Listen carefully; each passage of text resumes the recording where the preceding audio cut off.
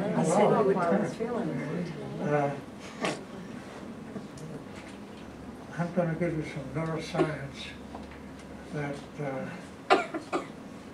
really speaks to the Veda very closely. I've been working on this for many years. Most neuroscientists think of circuits in the brain, which are like computer circuits. And for the last 70 years, some of us have pointed out that most of what's going on in the brain is not the circuits. The circuits just tell you, they transmit the information from one place to another. The real work that's being done is by fine fibers, dendrites and teledendrons, which are branches, very fine branches. And the brain is made up of this web of fine branches. And we can study it, people can study it, but it's not as easy to study as, oh, you have a problem? Is that better? Yes. Much better. Oh, I'm sorry.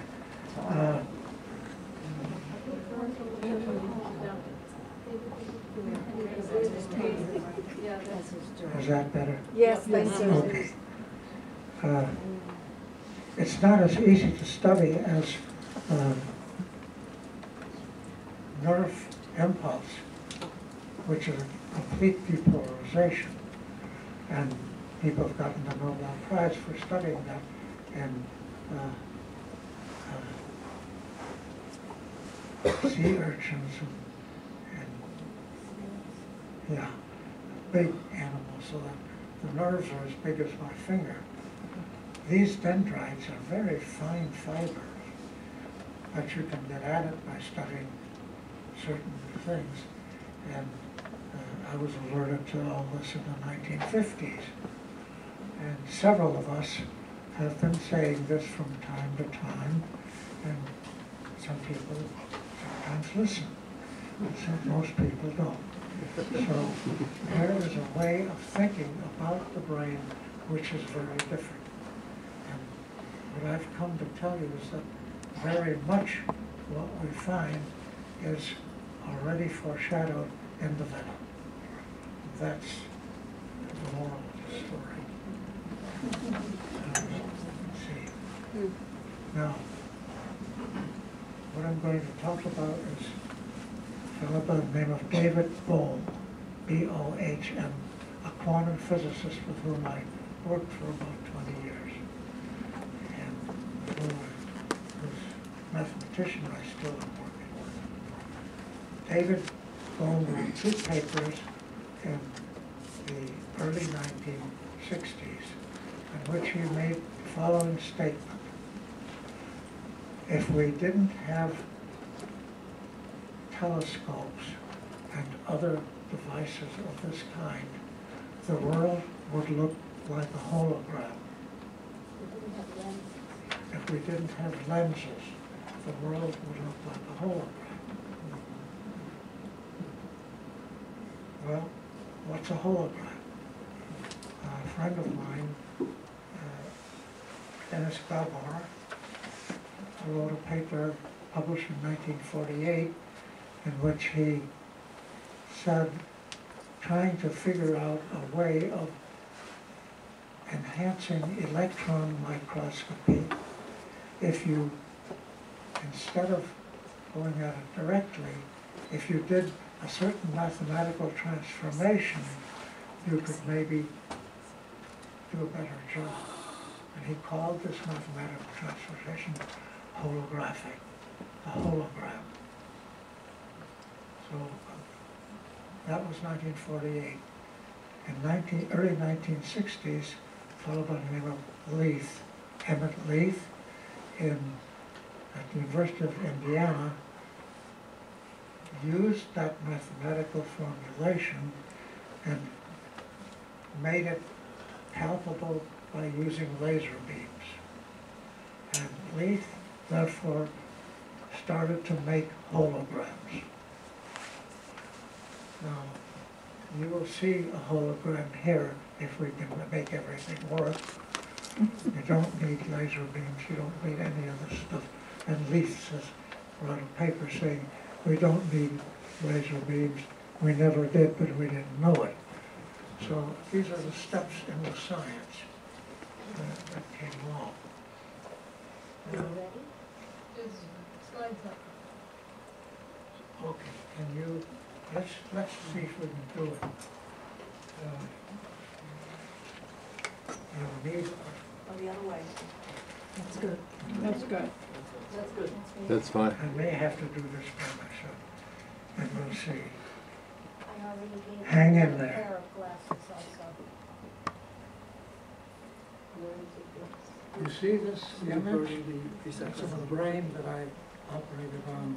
I put a little silver disc on to produce epileptic seizures in the visual cortex to see if that would bother the animal monkey from doing what it's supposed to do. It didn't hurt them at all. So anyway, that's, I can't tell you. So can't hear me? Yeah. Okay. All I need is another hand. That's all right. Okay. So can you hear me now? Yes. Okay. Now we're going to see if we can do it. You all see this slide? Yes. Okay, hold on. Take off the lens. I'm removing the lens. Oh, okay. He's removing the lens.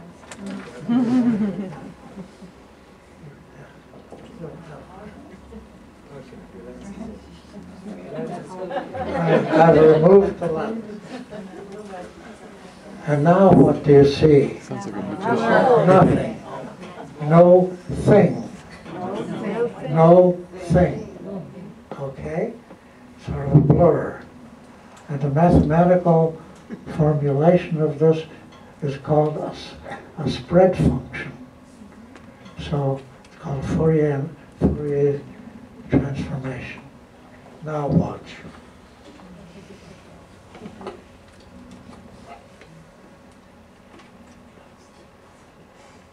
Oh. Wow. Cool is that? All right. Huh. Notice that wherever I put the glasses, you see an image. Yes. That means that what was here, which you see as a blur, is everywhere and every when.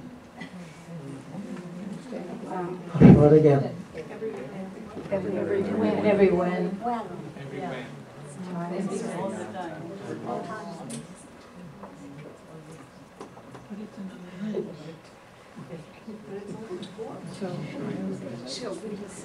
if he had 50 pairs of those glasses, you would see 100 images. I've only got 3 pairs of glasses. I think you get the idea. Sun in the pots. That's like the sun reflecting in the cups. Yeah, same idea. Oh, yes. Right? Right. Right? Right, absolutely. Do you want the portable mic? Yeah. Which is better for you all? That's better. Better? Yeah. Okay. This is fine. We can have the mics speaking to each other. Okay. So that is a hologram. Yeah. And it is very different because, as I say, the so-called information, the patterns, are spread everywhere and everywhere because there's no time or space. There's no time, no space. Are you with me? Yes. Okay. Now, this is very close to some of the things that Subhash was talking about, of how the Veda describes things when you get away from language. Language is very important for social communication, but there's something deeper. And I claim that this is at least one evidence that there is something deeper.